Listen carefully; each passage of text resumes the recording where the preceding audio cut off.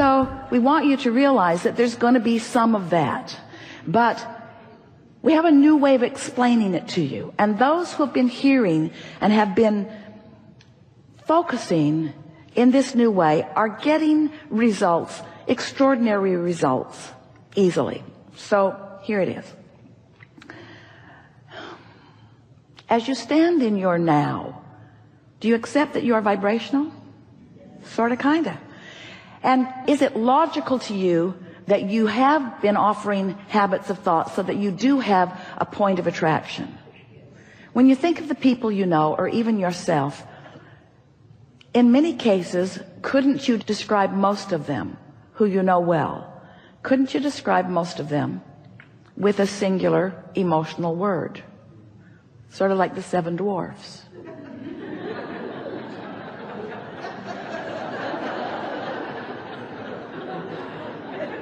Bashful and happy. In other words, don't you know ornery? Don't you know pensive? Don't you know defensive? Don't you know eager? Don't you know happy? And while everyone you know moves about a bit and could be described in many of these ways, you do sort of have these habits of thought that hold you in those sort of moods, don't you? So we would like you to think of those moods or emotions as vibrational points of attraction, just like the emotional scale that we talked about a few years ago, where there's despair and fear and grief, really low feeling vibrations. And then there is revenge, which is an improvement, and anger, which is an improvement still, and overwhelmment and frustration, improvement still. And then you get into hope, and then you get into joy and eager and appreciation and all those good feeling vibrations. So we want you to think of this grid, this point of attraction, this spinning grid, point of attraction, sweeping around, gathering up all cooperative components and bringing you to them and them to you, because creation is really rendezvousing. It's what it is. Your point of attraction causes you to rendezvous with things that are like you, that are of a vibrational frequency that you are at. So if you think of these spinning grid discs, let's just call it the high-flying disc. That's what you want to be on, that high-flying disc. You want to be on the high-flying disc, but sometimes things have happened that make it impossible in this moment, or improbable in this moment, for you to be on the high-flying disc. So what we are suggesting is that you do it when it's easier. Don't wait until something is manifested and has your attention, because when you're looking right at something that you do not want, there's plenty of momentum going. And there's not enough that you can do focus-wise usually in that moment that's going to change that momentum. And that's why we say, hang on, it'll be over in a little bit. After a good night's sleep, you can take another run at it. So now we would like to say to you that while you slumber, during that sleep time, you know what that is? Do you know what the real benefit of sleep is? It gives you a respite from your momentum. Because it's sort of like in that high-flying vibration. Imagine a cork bobbing up on the surface. You can hold it under the water, but when you let go of it, it's going to bob right back up to the surface. So we want you to realize that it is natural for you to feel good. It is natural for you to be in alignment. It is natural for you to be blended with all that you've become. It is natural for you to have full resonance with who you are. And it is unnatural for you to be focused upon something chronically or even all day that holds you in a feeling of a knot in your stomach, because you're defying your energy. You're disallowing the full energy that is you. So as we talk about these discs, and we encourage you to get on that high-flying disc, if when you awakened first thing in the morning, you acknowledge, ooh, I have a sort of clean slate, because during the night my momentum stopped. So now I can choose a good feeling thought.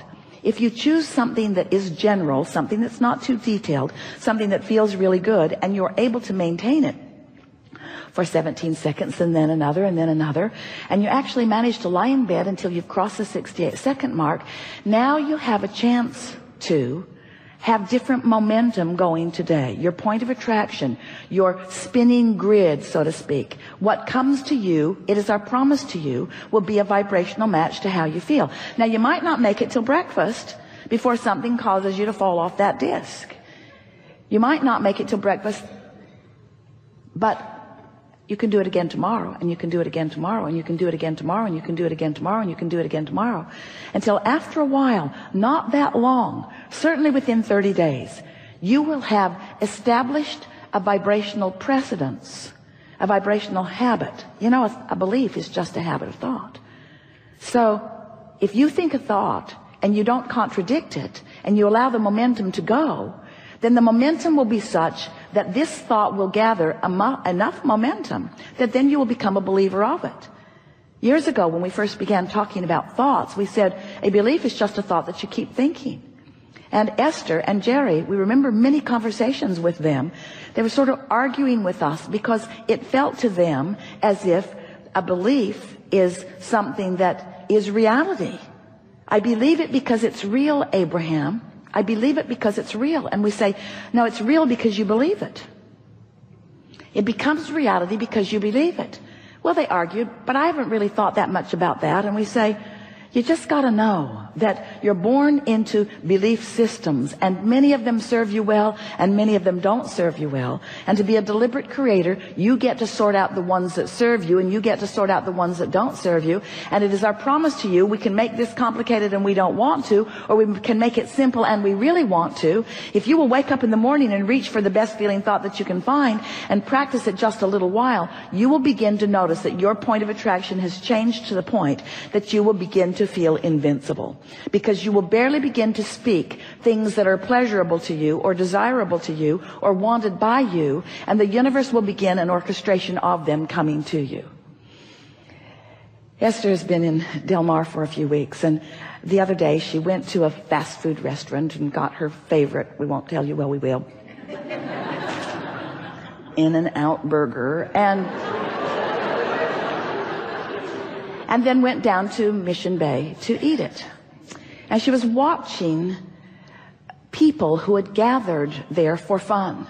There were people on jet skis, there were people on sailboats, there were people sunning, people running, people exercising, people picnicking, all manner of people all over this place. And Esther just sat in her car and enjoyed her burger and watched them, and she was feeling high and invincible. She had been practicing this for a while. She'd been feeling so good. She'd been doing everything that she could think of to put herself in that place of feeling good, and she had good feeling momentum going, really good feeling momentum going.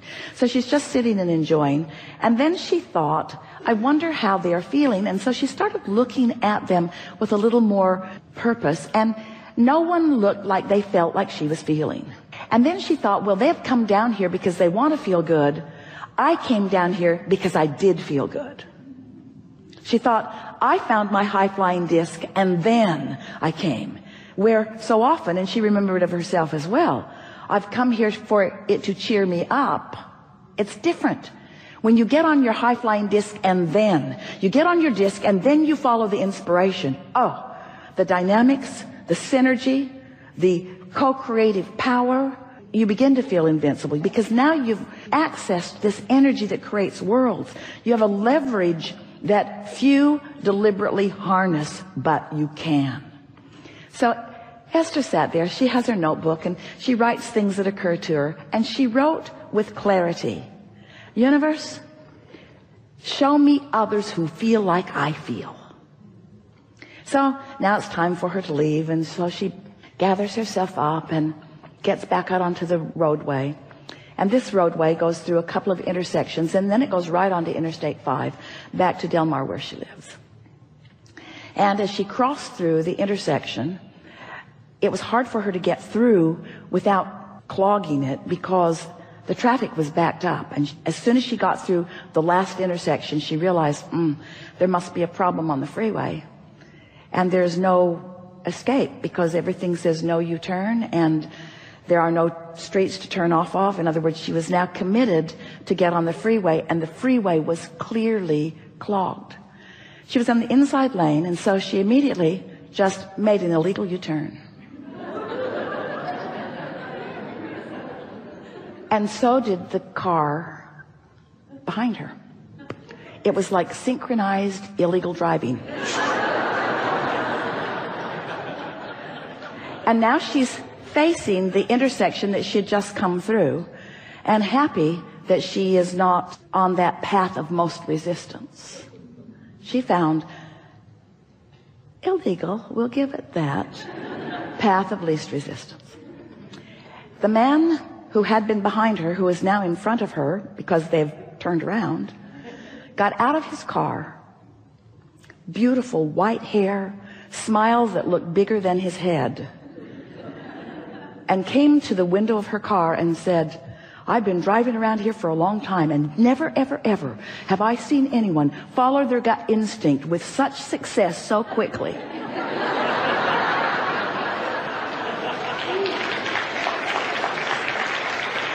It had not been 2 minutes since Esther had asked the universe to show her someone who felt like she felt. His wife was in the car, clearly not feeling that way. She didn't want him to make an illegal U-turn. Esther felt certain that he was coming. If he'd have been a generation younger, he'd have high-fived her. It was that feeling of exhilaration, that feeling of being in control of your own life, that feeling of doing what's best for you. And of course, Esther wanted to tell him so many things because she was enjoying his enthusiasm so much. She wanted to say, I do that kind of thing all the time. So you get what we're talking about. We're talking about getting tuned in, tapped in, turned on, getting into that place where you're in such vibrational alignment with clarity and knowing and broader perspective that you access the leverage of the energy that creates worlds, and you begin to create as you've intended to create, not with your physical determination, not with struggle and stress, but by accessing this energy and pointing it toward the things that you are asking for through open pipes that you are practicing.